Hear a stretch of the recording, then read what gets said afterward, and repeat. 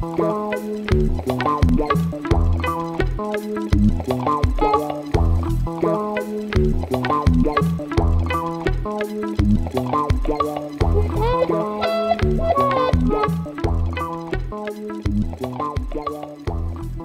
you. So first I want to thank the organizer, Remy, Svetlana, and Justin for inviting me. I'm very happy to participate to this conference. And today I will talk about recent results on global wellposedness for derivative NLS and the long-time behavior in a form of soliton resolution. So, this work is done with collaboration with Robert Jenkins from University of Arizona in Tucson, Jackie Liu, and Peter Perry from University of Kentucky. Here is the outline of the presentation. First, I would like to to present the basic properties, essentially global wellposedness for small data. And the big question is global wellposedness for large data, which is essentially the open problem. And the goal of this work was to use the integrability of the NLS equation to prove global wellposedness. And to put the problem in context, I will first give some general setting about the NLS as an integrable system, which was discovered by Kaup and Newell in '78. And I will do some introduction about important paper inverse scattering to put it in context and how it works for the derivative NLS.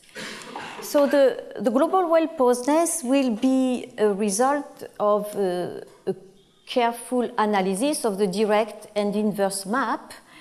We're going to show that these maps are Lipschitz continuous in appropriate space. And from there, at least for a large set of initial conditions, including some large data, will prove global wellposedness. And from the classical technique of inverse scattering, we will also get the large time behavior together with soliton resolution. All right, so this is a derivative NLS. It has it's a one-dimensional equation with the usual linear part for the Schrödinger, and the nonlinear part has a derivative NLS. Epsilon equals plus or minus 1. The sign of epsilon is not important. If we change x to minus x, it's the same equation, and changing epsilon to minus epsilon x to minus x. And this equation has been obtained as in a long wave weakly nonlinear scaling regime from the whole MHD, the magnitude hydrodynamic equations, in the presence of Hall effect by Mollius, and there are other papers too. So I will start with the basic properties. There are several ways to write the derivative NLS, and depending on the goal, some transformations are more useful than others. So this one, this gauge transformation with this particular coefficient leads to a new equation, equivalent equation for the new function, and it has been useful in the study of wellposedness.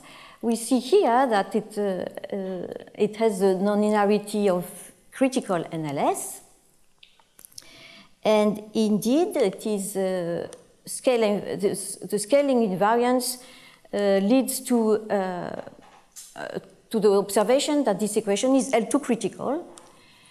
And here are the essentially known results about global wellposedness. Of course, there is local wellposedness in different Sobolev spaces. And what I am interested in generally smooth data, smooth initial condition. So the first result about global wellposedness was obtained by Hayashi and Ozawa in 92, and they proved that if the initial condition is small enough in L2, and the threshold was square root 2 pi, they obtained global well-posedness, and this number comes from an optimal Gagliardo-Nirenberg estimate in the same way as the work of Michael Weinstein for NLS. And this upper bound was improved by Wu to square root of pi by extending this analysis of improving, getting the best constant in Sobolev inequality by using the momentum, this conserved quantity, instead of the energy, and he moved the threshold to square root of 4 pi, and even proved the global well-posedness in a bigger space, bigger Sobolev space. So that's essentially the global well-posedness for small data that is now understood. At this, I would also like to say that this equation has families of solitons, which is expressed here with a profile that's explicit, and satisfy this equation, unique solution of this nonlinear elliptic equation, and traveling and a phase which is traveling also with velocity c. Now the relation between omega and c is that omega must be larger than square root, that's c squared over 4, because we have the square root here. And when the c and omega satisfy this relation, that square root of omega exactly equal to c over 2, this soliton, which is a very fast decaying soliton, becomes algebraic, and it has this form. So I wrote this formula, I think, for epsilon equals 1, or maybe 1 less 1, I'm not exactly sure. But it doesn't matter, this equation are equivalent. It's a point of bifurcation for solitons, is it right? Yes. Well, it's when L square from omega is equal to 0 to 2, yeah, right? Yes, this bright soliton that becomes algebraic. And it is interesting to notice that the best constant that was obtained by Wu here, square root of pi, is exactly the L2 norm of the soliton, the algebraic soliton. Now the L2 norm of this family of soliton is between 0 and 4 pi, and in fact it can be arbitrarily small in terms of size. We can have very small soliton, and the maximum value is that of the algebraic soliton. And there was a paper by Collin and Ota in 2006 that showed that these bright solitons are orbitally stable. One more result about these basic properties is the work by Hayashi, Nomkin, and Uchida in 1999, and they proved that they take small initial condition in small, very regular initial condition in weighted spaces, weighted Sobolev spaces, and they took a large class of derivative NLS equations with all sorts of containing very general first-order derivatives. They proved long time. They established the long time behavior of these solutions, of their solution, and they proved the existence of asymptotic states. And here is their result. Well, they have several results, but I have selected this pointwise estimate as t goes to plus or minus infinity. So if I take g equals 0, it's just oops, it should be a comma. So u, the solution, has a decay in 1 over square root of t, an asymptotic state, u plus minus, for x going to plus or minus infinity, and we see here the logarithmic phase that is logarithmic in the phase in log t, as it's always the case for nonlinear Schrödinger equation in 1D. Of course, this approach does not give explicit formula for these asymptotic states. So the big question is global wellposedness for large data, and if yes, the large asymptotics. And essentially, the PDE methods, to my knowledge, there are no more of these results in terms of for large data, and we decided to use the special structure due to the integrability of this equation to address this question and establish global wellposedness, at least for a large set of initial conditions. So here I would like to recall a few things about inverse scattering. First of all, it was discovered by Kauper-Newell with a well-known paper in '78 that this equation is integrable. They established lax pairs and the lax representation. And in this short paper, they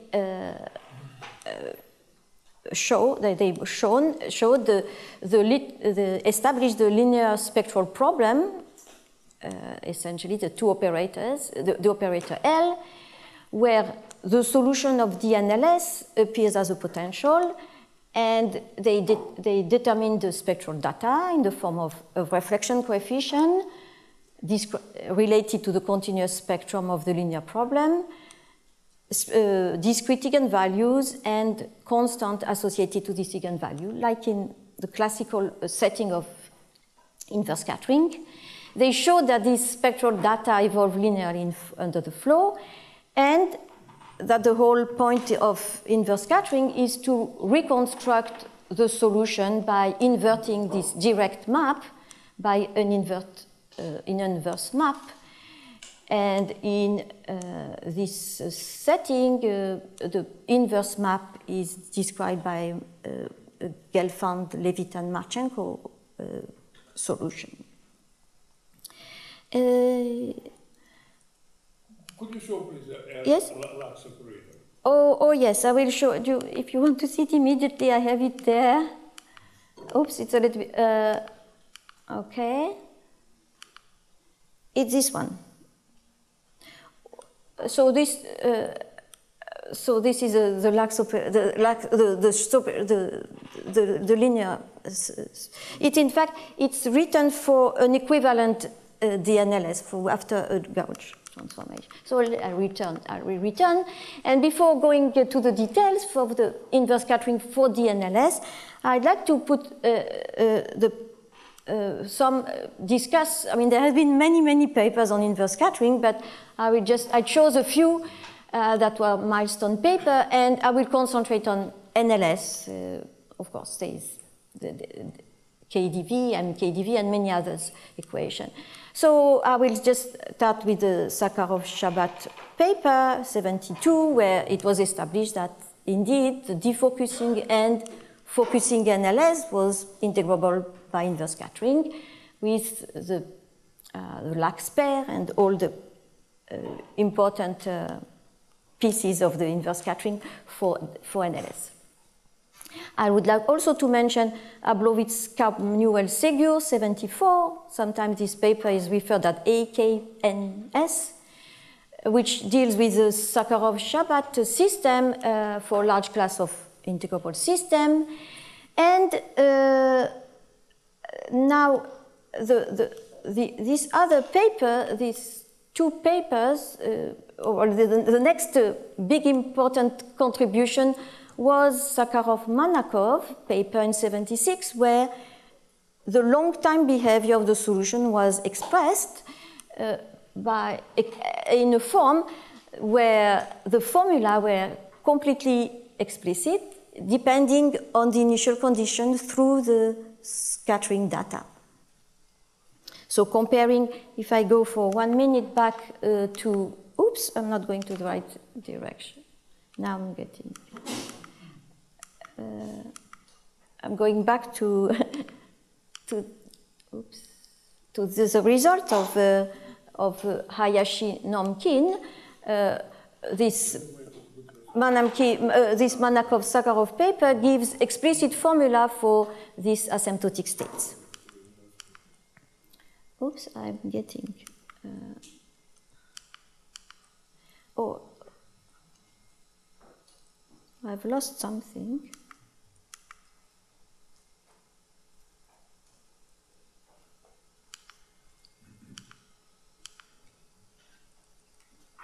Okay.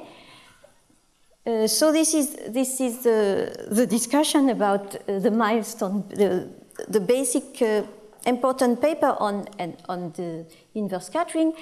So the Sakharov-Banachov paper gives precise formulas for the large time behavior with dependency explicit on initial condition. And then I would like to mention the paper of Itz in '82, where he extends this analysis to derive the complete asymptotics of NLS from an associated Riemann-Hilbert problem. So this will be essentially the tools that we will be using. And a Riemann-Hilbert problem refers to a problem where one looks for a piecewise analytic function along in sectors of the complex plane, and the jumps along this contour are given, and the solution goes to 1 at infinity. So the key idea in these papers was to reduce the original Riemann-Hilbert problem that appears in the inverse scattering transform to a universal one in terms of special function. These special functions are parabolic cylinder function, which satisfies ODEs, simple ODEs. And in this perspective, the classical analysis of oscillatory integrals at a stationary phase point is replaced by the analysis of this Riemann-Hilbert problem. And after reduction, these problems are essentially localized near a stationary phase point. So these are the techniques we will use in a little different form. I will also like to mention Bilz-Kaufmann work on the mathematical analysis of the scattering, of the direct and inverse scattering for the Sakharov-Shabbat system. And so here, continuing among this important contribution, I would like to mention Deift and Zhou in these two, and there are several papers. 93 concerned MKDV and 2003 concerned NLS. They introduced the method of nonlinear steepest descent for many equations, and they established a rigorous analysis and error estimates. So here I have stated one of their theorems for defocusing NLS as the initial condition is in the Sobolev's place, 1, 1. So Sobolev's 1 derivative, 1 weight. And as t goes to infinity, the solution behaves like 1 over t square root of t, a coefficient R alpha of the stationary point of the phase. So this is an exact formula where alpha and nu are explicitly given in terms of R, which is a reflection coefficient associated to the initial condition.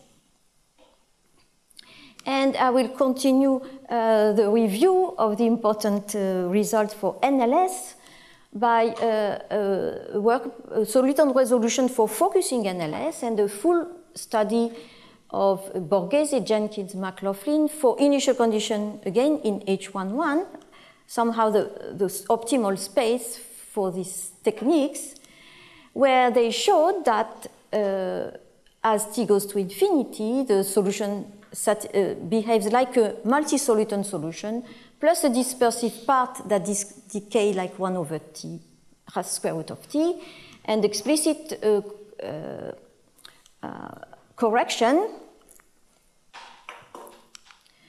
And to understand what is this principal part, this multi-soliton, there is a little picture here. So if we want to express this asymptotic behavior in this space cone, for xt in this space cone here, this principal part is a multi-soliton associated to discrete spectral values which are in this window. So in this, just to say it in a simple way, imagine that the initial condition corresponds to 6 discrete eigenvalues. If we want to estimate the solution in this space cone, in this window, only the visible solutions are those for which the real part is between these two,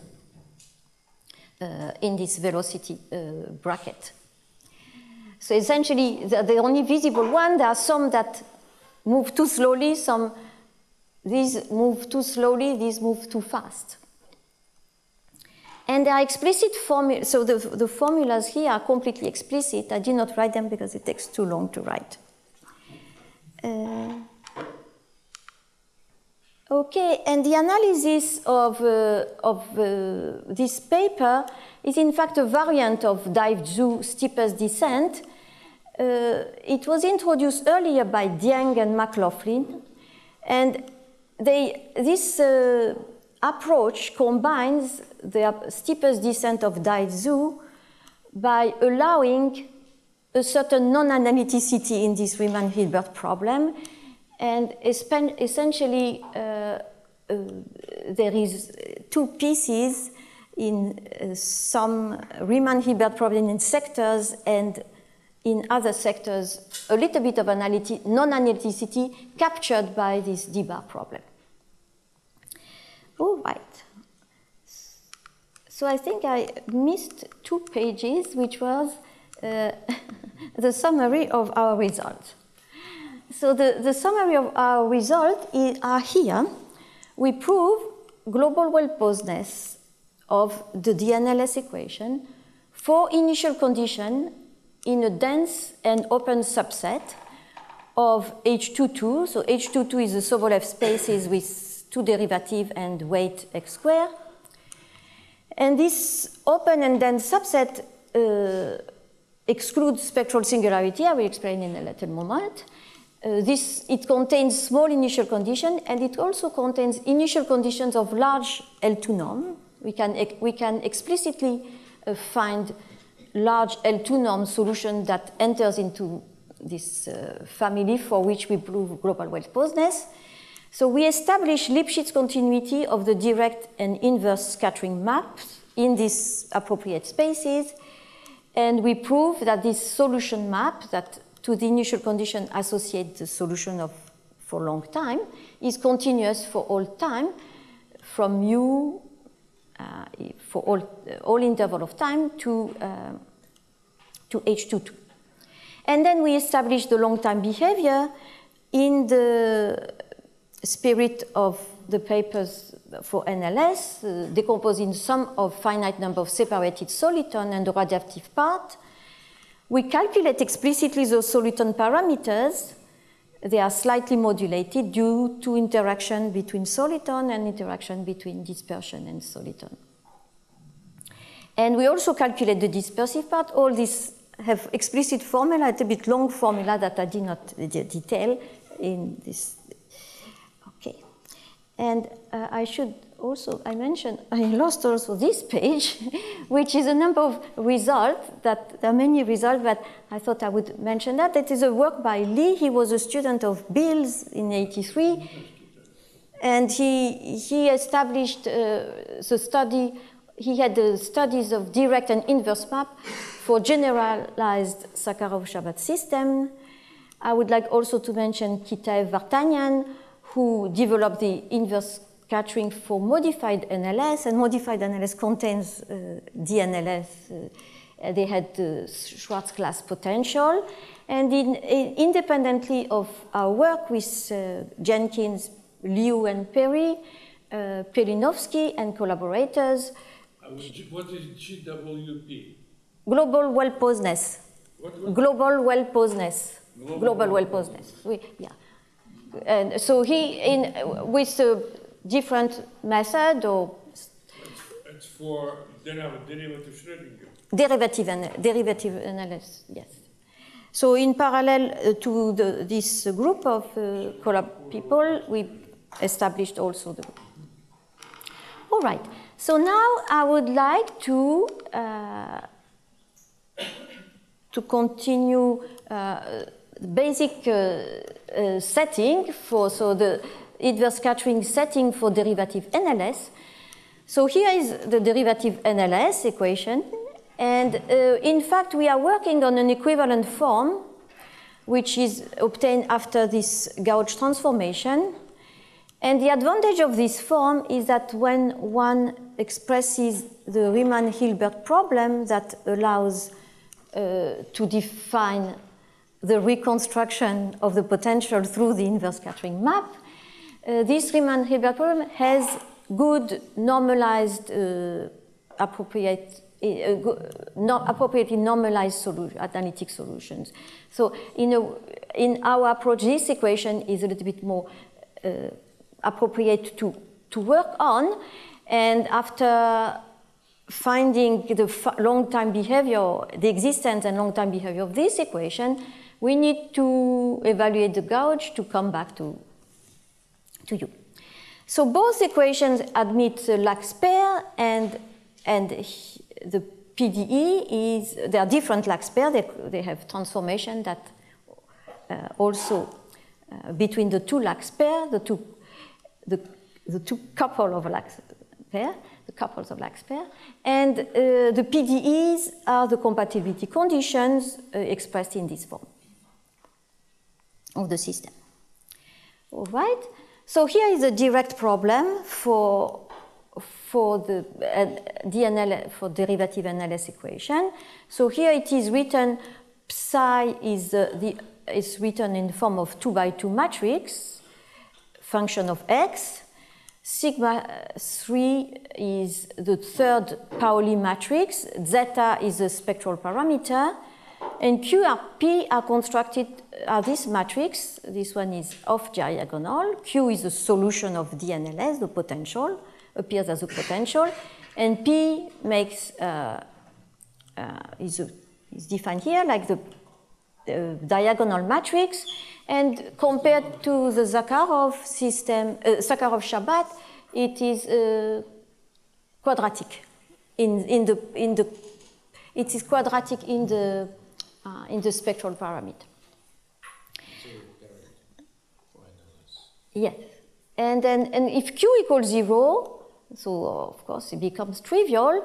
The solutions are multiple of this exponential of matrix, and they are bounded if zeta is real, right?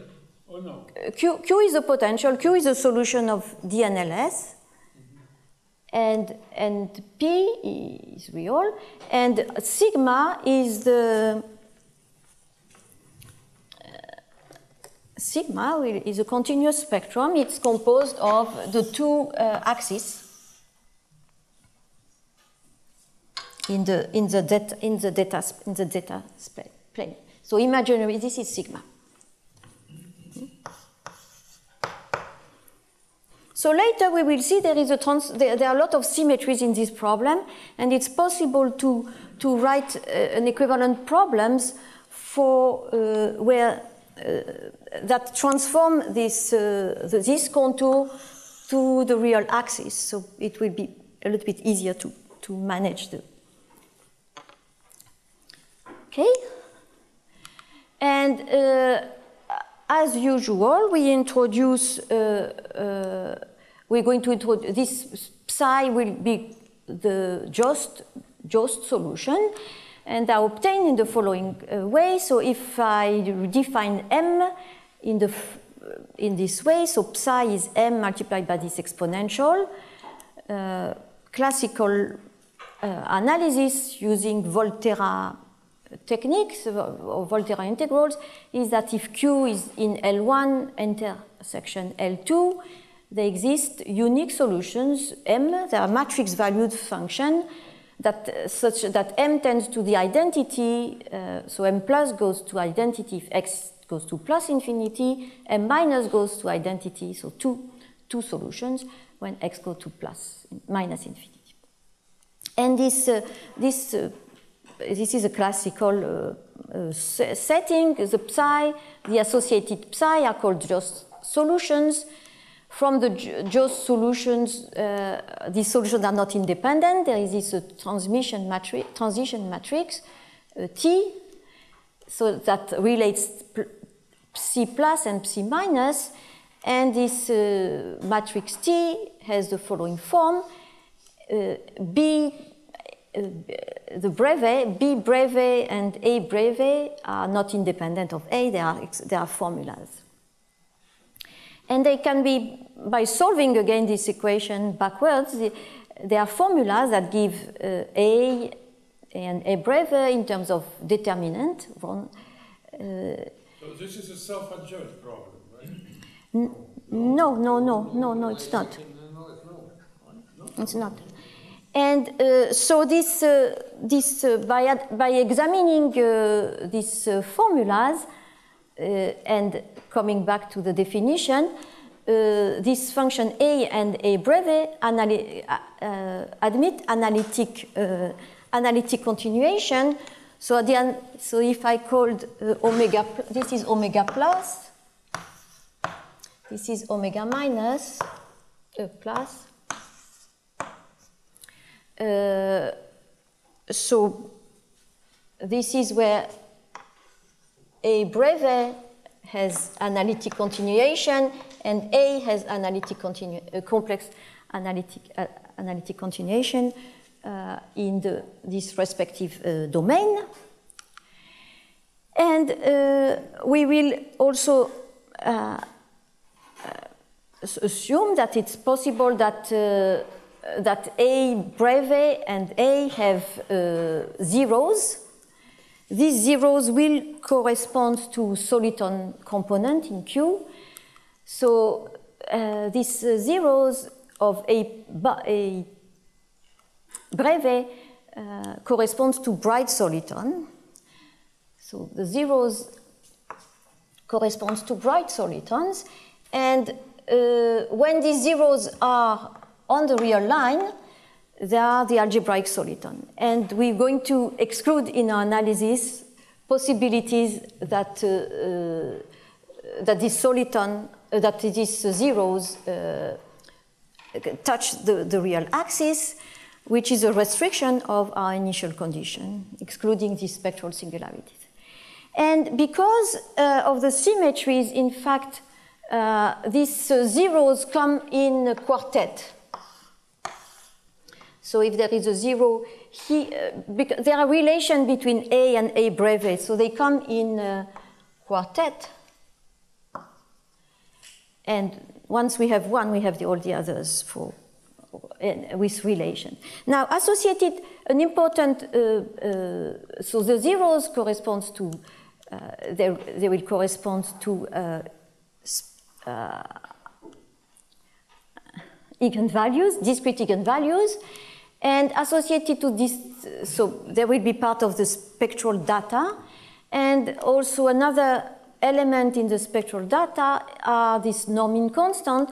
At a zero, we define C zeta, which is, if the zero is simple, then the derivative of A breve is non-zero, and we define this constant. All right.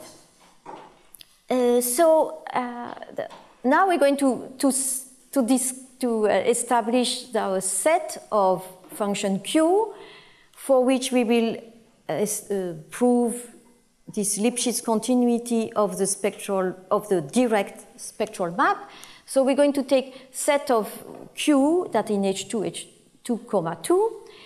We will allow A breve to have at most finitely many zeros in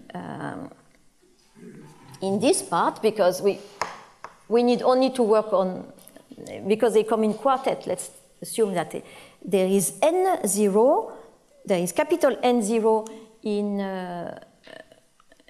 in omega plus plus. Omega plus plus is this one, this quadrant, and no zero. So A has a finite many zeros in A omega plus plus, no zero on sigma.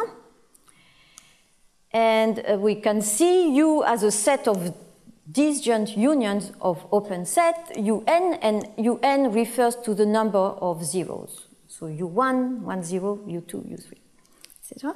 So this will be our set. And to give a precise formulation of this inverse and direct map, there is these symmetries that is transform the contour sigma into the contour R by the transformation zeta.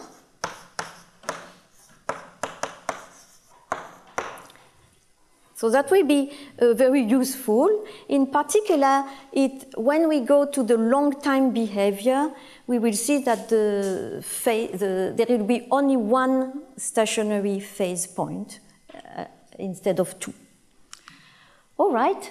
So now I'm going to define the direct scattering map in the following way: to a potential Q in that space.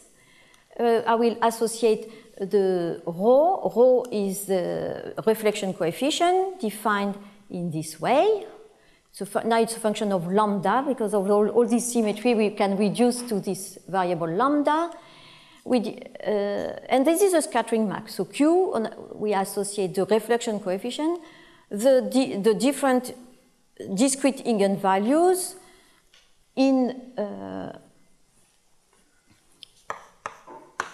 in the upper half plane, and this constant that comes up with this spectral, with these discrete eigenvalues. And here is the first theorem. The set U is open and dense in H22. It contains a neighborhood of 0. It contains Q with arbitrary L2 norm. And this direct map that maps bounded subset of UN into bounded subset of Vn is uniformly Lipschitz continuous on these sets. So that's the first part. These are the Lipschitz continuity of the direct map in the appropriate corresponding spaces. And I would like to show also that this set contains function with arbitrary large norm by constructing this function. So it will be a function that leads to no spectral singularity and no solitons. It is obtained by computing explicitly some special solution, essentially solving explicitly this linear spectral problem. And here it is. So if I take Q initial condition in the form of so Q0 is a constant, Zec x, and then a phase. So the phase has two parts. It has this complicated part, and it has a phase. There is also a phase coming from exponential, etc. of the Zec. So if one if one chooses this coefficient mu, and delta real, such that epsilon, if you remember, epsilon is the, we deal with the two equations at the same time.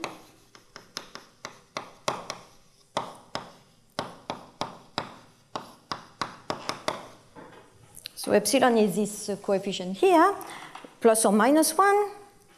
So if epsilon delta is smaller than this quantity, this Q has an L2 norm as large as we want, and it is it is in the set U that for which we're going to prove global wellposedness. So this idea, this construction uses idea of Tovbis-Venakides for NLS, and also Di Franco-Miller, the same ideas for modified NLS. Well, this set contains also elements with arbitrary small L2 norm. For example, it contains solitons, and it contains, so one soliton solution, the solution that I showed earlier, they correspond to one eigenvalue, and the L2 norm that I calculated earlier is equal, once one translates the formula into these parameters.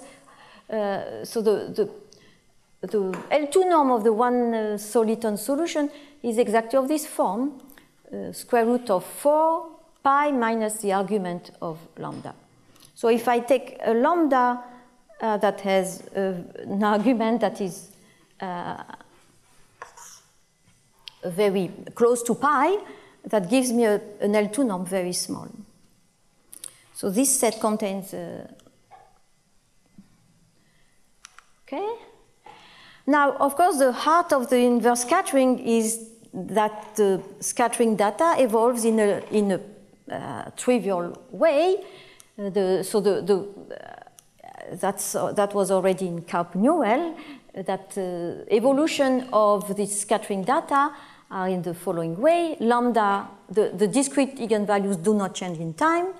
The reflection coefficient is just multiplied by this phase factor, and also this norming constant or connection coefficients are also multiplied by a phase factor.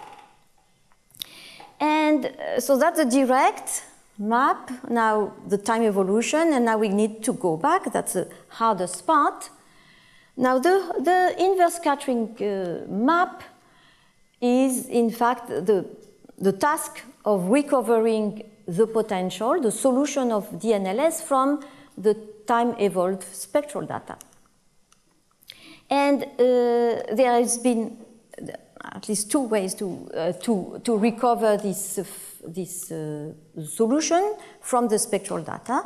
The original way was Gelfand, Levitt, and Marchenko formula. We're going to use the other approach related to a Riemann-Hilbert problem.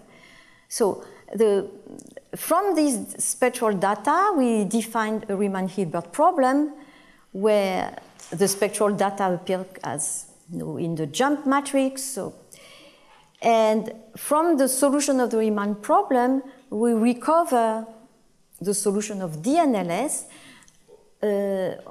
for a certain quantity for large spectral parameter.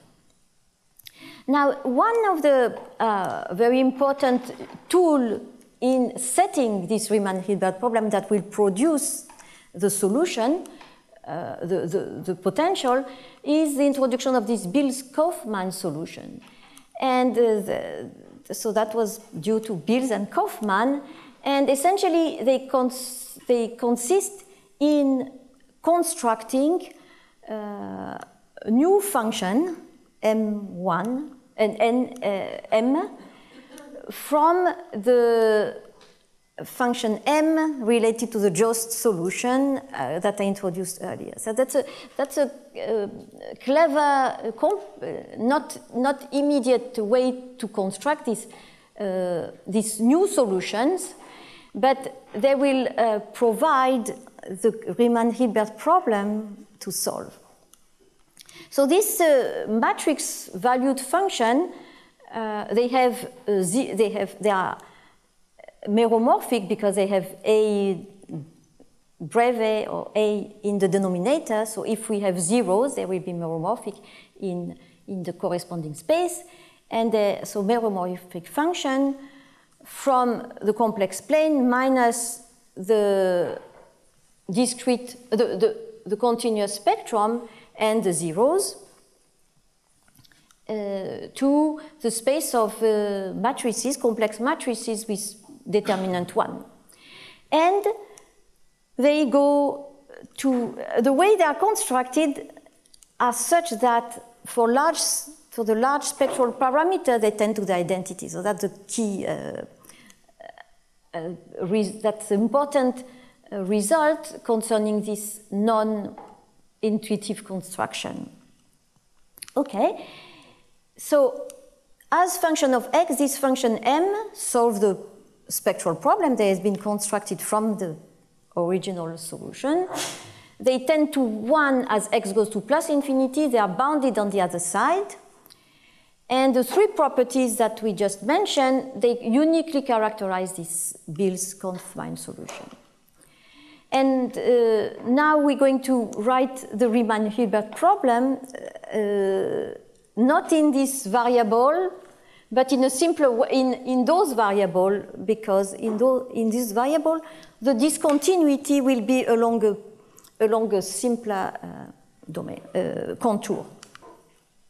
So it's a little bit long, but I will try to, here is the question. X and t are considered parameter and fixed. We take, rho is one of the spectral data, it's given. The zeros of the eigenvalues are given, these constants Cj are given. And we want to find a matrix valued function n. So now I call it n because I'm looking in the variable lambda, which is a little bit simpler to express. So there are some symmetry relations. Don't need to read it in details, but they come up as in the setting. They tend to, well, there is a little problem. It doesn't really tend to the identity, but it tends to this matrix as z as the spectral parameter goes to infinity. And then here are the two important conditions. One is the jump, expresses the jump as we cross the contour of the real line. So this function n are analytic except at the zeros. So they are meromorphic near the zero. They are analytic anywhere else. And they have a jump. So the jump is given by a matrix, a little bit complicated matrix. What is important is to see this phase, theta, this phase function, that of course introduce the oscillations and oscillating integrals and phase stationary methods. So we have on one, the problem is on one, we are given the jump and we are also given the residues in the upper half plane and in the lower half plane. Explicitly in terms of our data. And so now I have a little remark that this matrix was not exactly the identity, but in fact, because of these symmetries, one can work only with the first line in the matrix and have a well-normalized behavior. Anyway, the reconstruction formula, which means the solution, recovering the solution of the NLS from the spectral data, is obtained in the following way. From this entry,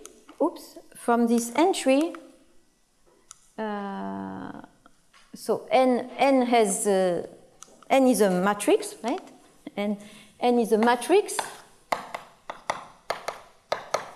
The solution of the Riemann-Hilbert is a matrix, and the solution of DNLS is obtained as the limit as the spectral parameter goes to infinity of this expression that involves z multiplied by that term is n. All right, and oops.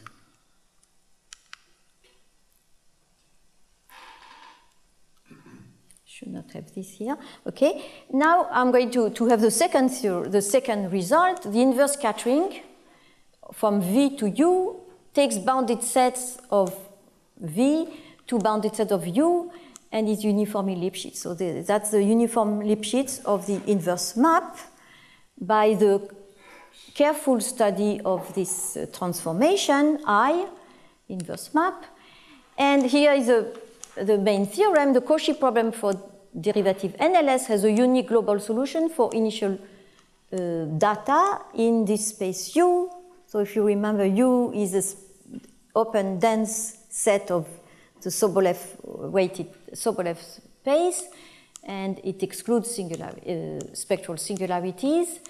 The solution map is a continuous map, and we have this, if M is the solution map, we have this estimate of Lipschitz, of continuity of this map.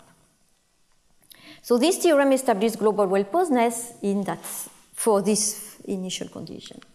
And I will continue with the long-term asymptotics and soliton resolution, essentially following the work done for NLS, but a little bit more complicated due to the complexity of the problem. I will first make a little remark about a Plancherel identity. So Plancherel in general is the equality between the L2 norm of a function and the L2 norm of its Fourier transform. In the context of inverse scattering, we have also an equality, but in a little weak between the L2 norm of the solution and the spectral data. It's a little bit less precise. It is of the form only on exponential. The exponential of the L2 norm is equal to the exponential of an expression that involves the spectral data. All these spectral data do not depend on time, so it's an equality. And so I would maybe conclude with the long-time asymptotics. So again, we're going to look for the behavior in space-time regions. It's the same picture as I had before. We look for the solution, the long-time behavior in this space-time cone for in the xt plane. And essentially, in these shaded regions, the behavior of Q for large time is obtained explicitly as the multi-soliton. Only the soliton in this window contribute, and the dispersive part, with explicit formula that were too complicated to write down. And as a special case of the long time, we can see also the asymptotic separation of the solution into a sum of one-soliton solutions. So essentially, if one applies this theorem by taking a space cone that contains only one soliton, if we take a space cone that contains only one soliton, then we have that the solution in this special set behaves like a multi-soliton, a sum of individual soliton of one soliton. So this is a one soliton that we have seen before, and all these parameters can be computed explicitly. There are some phase shift and take into consideration the interaction.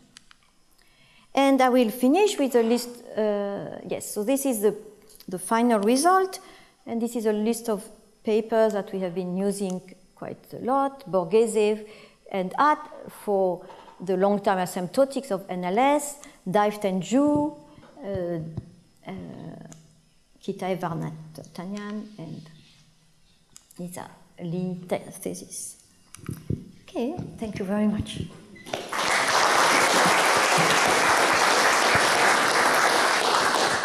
Okay, thank you to Catherine. And so if there's any questions, you'll need to speak the question into the microphone.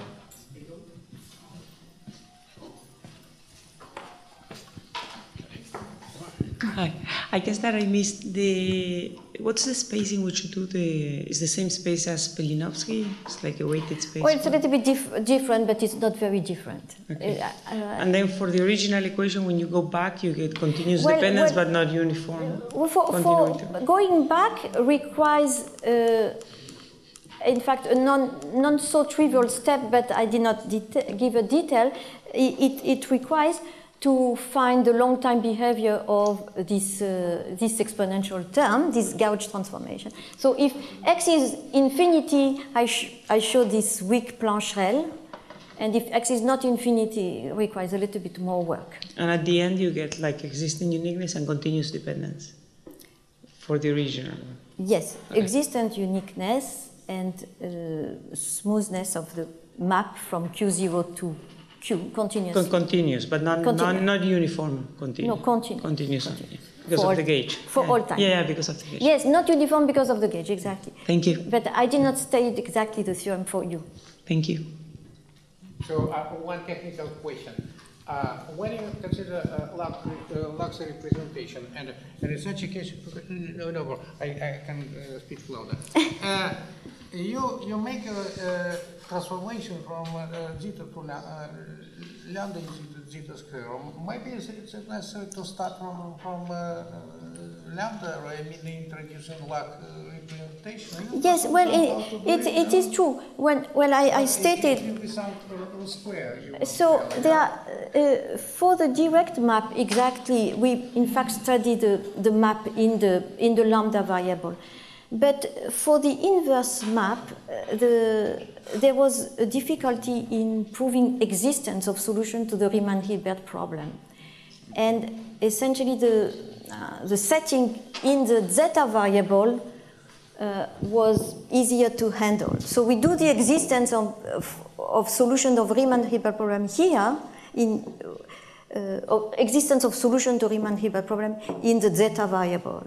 But we do all the rest in the lambda variable. Especially the long time behavior, we have only one stationary phase point, which makes it much easier.